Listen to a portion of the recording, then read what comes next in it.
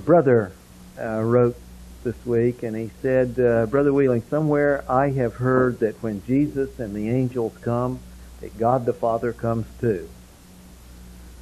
And he says, I'm not sure if I heard that from you or where I heard that, but he said it only makes sense. He says, it doesn't make sense for God to stay in heaven all alone for this great event. And he said, can you tell me if this is biblical or not? Well, what do you think? Is it biblical that God is going to come? Jesus said he was. The Bible says he is in several places. It really does not make sense for God to stay in heaven when everyone else is gone. There's a land that is fairer than day, and by faith we can see it afar. For the Father waits over the way to prepare us a dwelling place there. Now, I'm not sure how scriptural that is. Jesus says he was going to prepare us a place. But in the sweet by and by, we're going to meet on that beautiful shore. In the sweet by and by, we shall meet on that beautiful shore.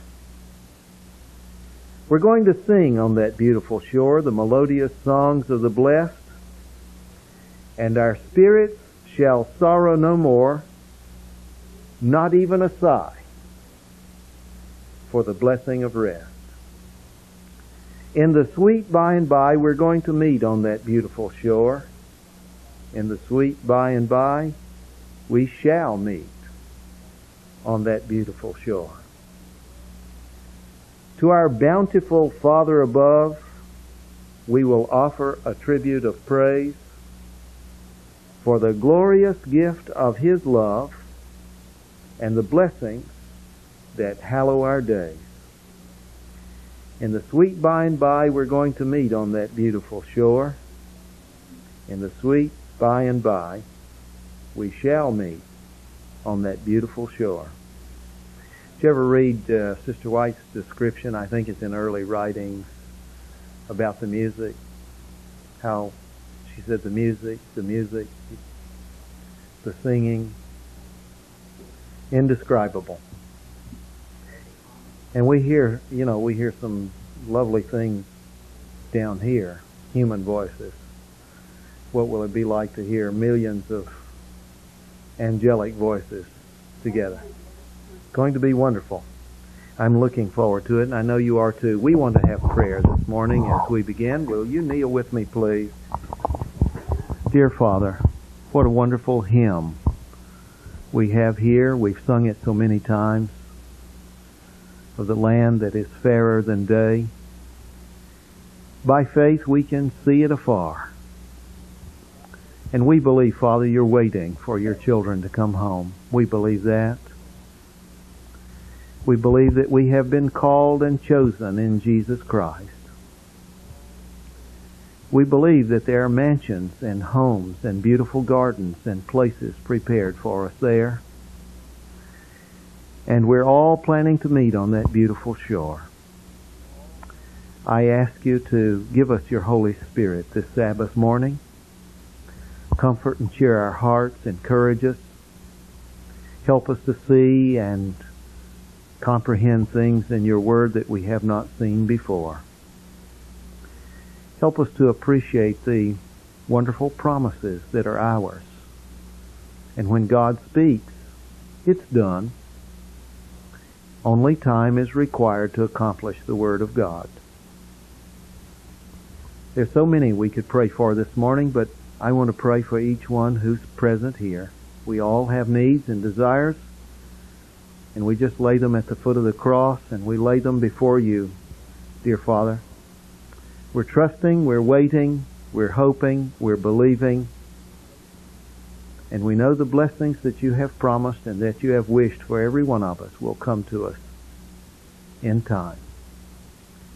We thank you for this Sabbath occasion. May your Spirit minister to us now in Christ's name. Amen. Well, I wanted to share a sermon on marriage and wedding this morning. I'm going to anyhow. I don't know if you've ever thought about it or not, But the second chapter from the beginning of the Bible is about marriage. And the second chapter from the end of the Bible is about marriage. The Bible begins with a wedding and closes with a wedding.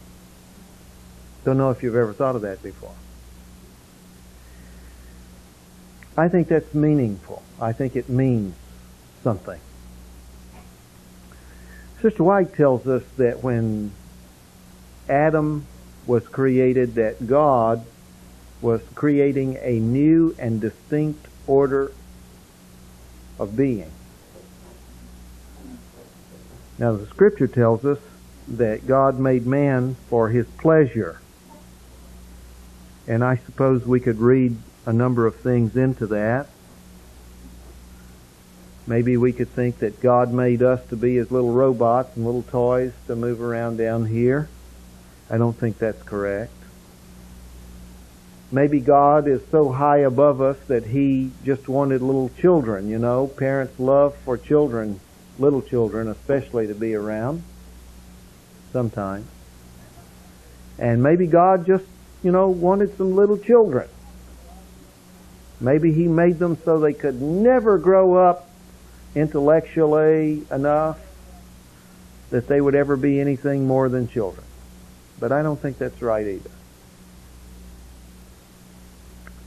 I do believe that when Adam was created, he was a different being than any other thinking person in the universe. I believe that. And I believe that when he was created, he was equipped to experience and to experience life and to think thoughts that no other thinking beings in the universe could think outside of God. Some have suggested, and I think it may be true, that the human family was created to be the helpmeet or helpmate or bride to God. Now, personally, I believe that Adam was created alone as a demonstration of the fact that God is alone. And those who want to insist that God has a woman living in His house in heaven, or the Holy Spirit, they want to insist, I think have really missed the whole point of Scripture. I think God is lonely. I don't think He has a wife. I think He wants one. I think He wants someone to live in His house who can take His name, think like Him, agree with Him, bring Him breakfast, dinner, and supper when it's time, travel with Him when He needs to go somewhere. I think God's lonely. And I believe that we were created to be His bride. There's some wonderful, wonderful things written about the first marriage, the first home, the first family. It was evidently special in Adam's mind. It was so special, Eve was so special to him, that when it came to the choice of giving up Eve or giving up life, he chose to give up life. I'm not sure I can fault Adam for that. There was evidently some bond between these two people that you and I can't experience, and the bond was similar to the bond, I believe, between a mother and child and parent and child, in that it was a flesh and blood bond because Eve was literally taken out of Adam. The things we're talking about here are much larger than the level we're speaking on, of course. Through the years, Judy and I, serving in pastoral work and in various other lines of ministry, have met people, we have friends, who, for whatever reason, have never been able to have children of their own. They just weren't able to. And some of these folk have adopted children. And you see them, and they love these children, and these children just, there's a bonding that takes place there. Whether the child is brought into the home in infancy or, along in years. There develops a kinship and a bonding there, and it's wonderful. But it's not the same as your own flesh and blood. It just isn't. You will somehow be more long-suffering and more merciful and more tolerant and more forgiving and more whatever to your own flesh and blood. Not because you don't love others, not because you don't sincerely love that adopted child, but I want to tell you there is something about a flesh and blood relationship that even God recognizes. There are a number of stories of weddings and marriages in the Scripture, but there's one that I believe is prophetic. It's here in Genesis 24, and I want to ask you to turn there with me. And as we go through this story for a few moments, the only thing I'm going to ask you to do is to wonder with me who the different characters might represent. I mean, we know their names, but who are they standing in the place of? I'm in Genesis 24, and Abraham was old, well stricken in age, and the Lord had blessed Abraham in all things. And Abraham said to his eldest servant of his house that ruled over all that he had, "Put, I pray thee, thy hand under my thigh." Now this was a custom, this was a practice that was done. Just like when we go to court and we lift a hand, put one hand on the Bible and lift the other and swear. It's like taking an oath. This was how they took an oath in Abraham's day.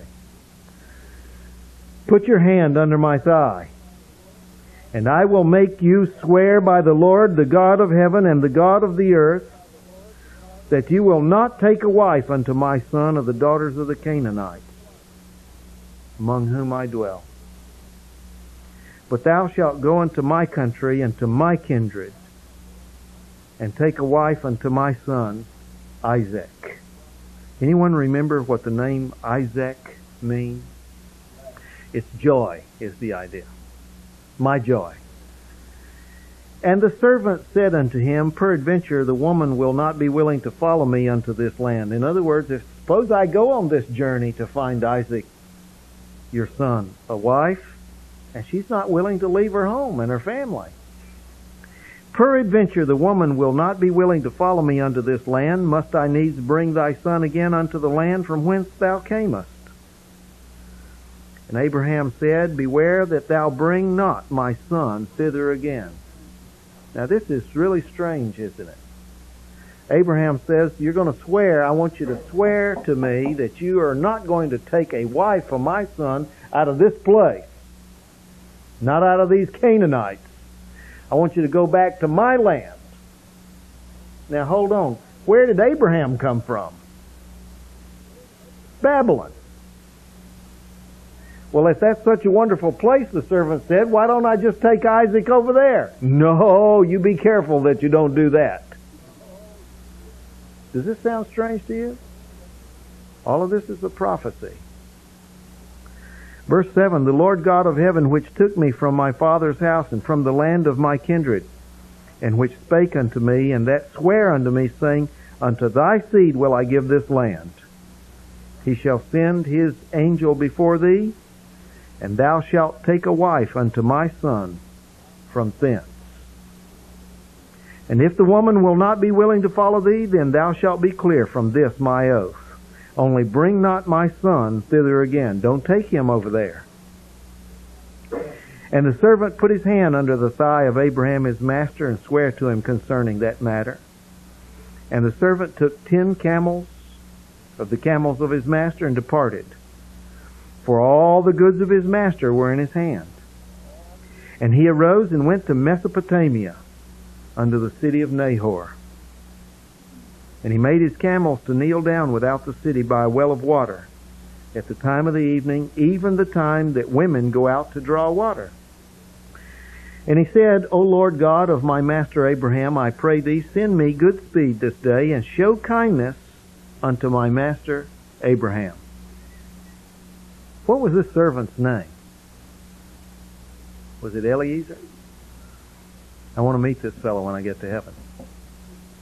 I mean, here was a faithful steward. I mean, he could have kept going with all his master's goods. And when he got over there, was he asking a blessing in his own behalf? No, in behalf of his master. I want to meet this fellow. Show kindness unto my master Abraham. Behold, I stand here by the well of water, and the daughters of the men of the city come out to draw water, and let it come to pass that the damsel... Now that's not a word we use today. I mean, we all know in context what a damsel is, but let's make it simple. What is a damsel? It's a girl. Not even a young woman. It's a girl. Probably in her early teens. Probably 13 or 14, 15. I don't think 15. Let it come to pass that the damsel to whom I shall say, let down thy pitcher, I pray thee, that I may drink. And she shall say, drink, and I will give thy camels drink also. Let the same be she that thou hast appointed for thy servant Isaac. And therefore shall I know that thou hast showed kindness unto my master. And it came to pass, before he had done speaking, talk about an answer to prayer. I mean, don't you wish all your answers came that fast? But what did Abraham say to his servant? God hath sent his angel what? Before thee, to prepare the way. Before he had done speaking, behold, Rebekah came out, who was born to Bethuel, son of Milcah, the wife of Nahor, Abraham's brother, with her pitcher upon her shoulder. And the damsel was very fair to look upon, a virgin. Neither had any man known her, and she went down to the well, and filled her pitcher, and came up. And the servant ran to meet her, and said, let me, I pray thee, drink a little water of thy pitcher. And she said, drink, my lord. And she hasted, and let down her pitcher upon her hand, and gave him drink. Now where was the pitcher? Have you ever seen the pictures of these women over there? They either had them on the shoulder resting against their head like this, or they had it on their head. And I get the idea she's got it right here, and she's giving him a drink of water. When she had done giving him a drink, she said, I will draw water for thy camels also until they have done drinking. That's a lot of water. How many camels did he take? And I want to tell you, there were no Texaco stations along the way. And she hasted and emptied her pitcher into the trough, and ran again unto the well to draw water, and drew for all his camels. And the man, wondering at her, held his peace, to wit whether the Lord had made his journey prosperous or not. And it came to pass, as the camels had done drinking, that the man took a golden earring of half a shekel weight, and 2 bracelets for her hands of 10 shekels weight of gold, and said, whose daughter are you? Tell me, I pray thee. Is there room in thy father's house for us to lodge in? And she said to him, I am the daughter of Bethuel, the son of Milcah, which she bare unto Nahor. She said moreover unto him, we have both straw and provender enough, and room to lodge in. And the man bowed down his head and worshipped the Lord. And he said, blessed be the Lord God of my master Abraham, who hath not left destitute my master of his mercy and his truth. I being in the way, the Lord led me to the house of my master's brethren. At great distance, and he wound up right there in Abraham's family. And the damsel ran and told them of her mother's house these things. And Rebekah had a brother, and his name was Laban. And Laban ran out unto the man unto the well, and it came to pass, when he saw the earring and bracelets upon his sister's hands, and when he heard the words of Rebekah his sister, saying, thus spake the man unto me, that he came unto the man, and behold, he stood by the camel at the well. And he said, come in, thou blessed of the Lord. Wherefore standest thou without? for I have prepared the house and room for the camels. And the man came into the house, and he ungirded his camels, and gave straw and provender for the camels, and water to wash his feet, and the men's feet that were with him. And there was set meat before him to eat, but he said, I will not eat until I have told mine errand. And so Laban said, Speak on. And he said, I am Abraham's servant. And the Lord hath blessed my master greatly. He has become great. He hath given him flocks and herds and silver and gold and men servants, maid servants, camels and asses. And Sarah, my master's wife, bare a son to my master when she was old. And unto him hath he given all that he hath. And my master made me swear, saying, Thou shalt not take a wife to my son of the daughters of the Canaanites, in whose land I dwell. But thou shalt go unto my father's house and to my kindred, and take a wife unto my son. I want to ask you something. What relation was Rebekah to Isaac? First cousin. What relation was Sarah to Abraham? Half-sister. Now these folks are not practicing real good genetics. They didn't have to worry. You know, I asked that question, and I said what I said so that some of you will think through. This is a prophecy. I am the vine, you're the branches. I and you and me. I asked you at the beginning, who are all these people? And they are not Abraham and Eliezer and Rebekah and Isaac. But thou shalt go unto my father's house to my kindred, and take a wife unto my son. And I said unto my master, Peradventure the woman will not follow me. And he said, The Lord before whom I walk will send his angel with thee, and prosper thy way. And thou shalt take a wife for my son of my kindred and of my father's house. Then shalt thou be clear from this my oath when thou comest to my kindred. And if they give not thee one, thou shalt be clear from my oath. And I came this day unto the well, and said, O Lord God of my master Abraham, if now thou do prosper my way which I go, behold, I stand by the well of water, and it shall come to pass that when the virgin comes forth to draw water, I will say, Give me a drink. And if she says, I'll give you drink, and I'll water your camels too, let the same be the woman whom the Lord hath appointed for my master's son.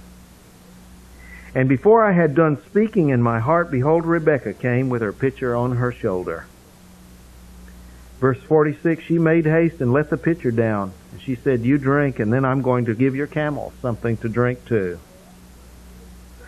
And then I asked her and said, Whose daughter are you? And she said, The daughter of Bethuel, Nahor's son, whom Milcah bore unto him. And I put the earring upon her face, and the bracelets upon her hands. And I bowed down my head and worshipped the Lord, and blessed the Lord God of my master Abraham, which had led me in the right way to take my master's brother's daughter unto his son. And now if you'll deal kindly and truly with my master, tell me, and if not, tell me, that I may turn to the right or the left. Then Laban and Bethuel answered and said, This thing proceeded from the Lord. We cannot speak unto thee, good or bad. Behold, Rebekah is before you. Take her and go, and let her be thy master's son's wife, as the Lord hath spoken. I want to meet these people too.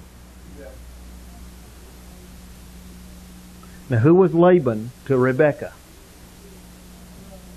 Who was Bethuel? He was the father, wasn't he? He was the father of this son and daughter. Now, are you prepared to say, Take my daughter, I will probably never see her again? Do you understand that that was the same faith exercise that Abraham exercised when he left his homeland and never saw it again? There's something in this family. There's a measure of faith in this family. Verse 52, and it came to pass that when Abraham's servant heard their words, he worshipped the Lord, bowing himself to the earth. And the servant brought forth jewels of silver and gold and raiment, and gave them to Rebekah. He gave also to her brother and her mother precious things. They ate and drank, and he and the men that were with him, and tarried all night. And they rose up in the morning and he said, send me away to my master. But her brother and her mother said, please let the damsel abide with us a few days, at least 10. And after that she can go. And he said, hinder me not, seeing that the Lord hath prospered my way. Send me away that I may go to my master. And they said, we will call the damsel and ask her. And they called Rebekah and said, will you go with this man? Now these are the words that are used in a wedding. Do you understand that? Will you go with this man? And she said, I will go. And they sent away Rebekah their sister, and her nurse, and Abraham's servant, and his men. And they blessed Rebekah. Now look at this. Don't miss this verse. And they said to her, you are our sister. We want you to be the mother of thousands of millions. Now there's no woman you know that's the mother of thousands of millions. Do you understand this is a prophecy? Look, and let thy seed possess the gate of those which hate them. Now here's a teenager. Who hates her? What does she know about what's being said here? Nothing. This is a kid. She is happy as a lark with bracelets jangling around, and you understand? She's just like a little girl that's found a tube of lipstick and some dresses and high heels. And somebody is saying to her, we want you to be the mother of thousands of millions. I suppose you had to be 13 years old to do that kind of thing. And Rebekah arose and her damsels, and they rode on the camels and followed the man. And the servant took Rebekah and went his way. And Isaac came from the way of the well Lahairoi, for he dwelt in the south country. And Isaac went out to meditate in the field at the eventide. And he lifted up his eyes and saw, and behold, the camels were coming. And Rebekah lifted up her eyes, and when she saw Isaac, she lighted off the camel. For she had said unto the servant, what man is this that walks in the field to meet us? And the servant had said, it is my master. And she took a veil and covered herself. And the servant told Isaac all things that he had done. And so Isaac brought her to his mother Sarah's tent, and took Rebekah, and she became his wife, and he loved her. And Isaac was comforted. Now what we have is a man much older than his wife. What we have is a price paid for this bride. What we have is a long distance and a long wait. What we have is a faith transaction. What we have is someone swearing. We have angels intervening. We have a mother of thousands of millions. And the prophecy will come true that she will dwell in the gate of them that hate her. All of this is a prophecy. It's for you to sort out who Abraham is and who Isaac is and who Rebekah is. I want to tell you that the 24th chapter of Genesis was the theme of Jesus' parables and stories throughout the four Gospels. The prodigal son, the father that saw him coming from a distance and went out. All of this is in this story. It's all here. And it began in the 2nd chapter of Genesis with these words, "It is not good for a man to be alone." Someone paid a price, went the distance, and waited. It was all directed by the Father. It's an incredible story. I don't think we can, this side of the kingdom, ever plumb the depths of it. I think that there are subtleties contained in this story that have to do with the culture of that part of the world and that age and time, things that had to do with weddings and culture and marriages and kinship that you and I just can't appreciate. We're Gentiles and we're 2,000, 3,000 years away and 5,000 miles away. I don't think we can appreciate everything that's in this story. But I do think that we can ponder this story and wonder why it's recorded. It's recorded for a purpose.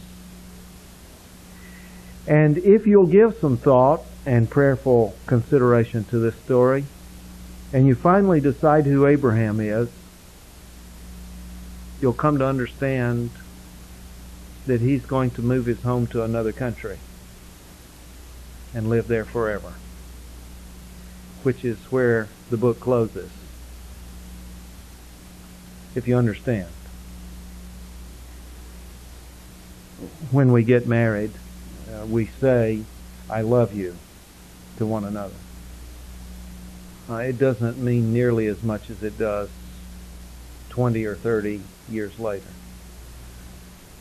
or 2 or 3 children later. It just doesn't.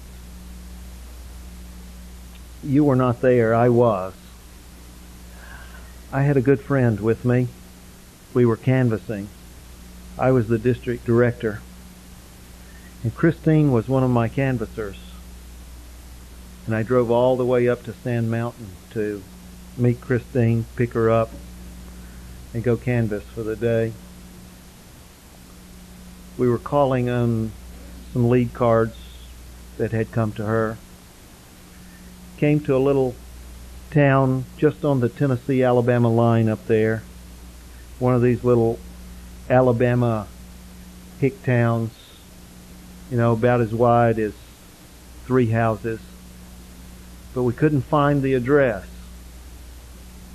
And the reason we couldn't find the address was it was a mobile home parked behind a house. And after asking here and there for a few minutes, we finally found our way down the driveway and behind the house, and here was a mobile home, and it was almost straight up noon when I knocked on the door. It had one of these glass doors on the front, storm door, and you could see through. A little black lady appeared in the door, and she had a plate of food in this hand, a fork in this hand, and a mouthful of spaghetti or something. And I smiled, and I held up the little card she sent in the mail. And she couldn't say a word, but she was motioning frantically, "Don't go away. I want to talk to you." And she put the plate of food aside and welcomed us into her home. Neat, clean little place. I sat beside her. It was my turn to canvass. I had instructed Christine, just like I did with all the canvassers, "Now when I give the canvas, you pray. You just sit silently and pray. When you canvass, I'll pray." And I opened the case of books, and I remember taking out my big Triumph of God's Love. That's the Great Controversy. If you've ever seen the Canvasser's edition, it has a picture of thousands and thousands of people all lined up, and Jesus is leading them. And he's got a crown and a red robe and this kind of thing. It's not the most beautiful painting in the world, but it is eye-catching.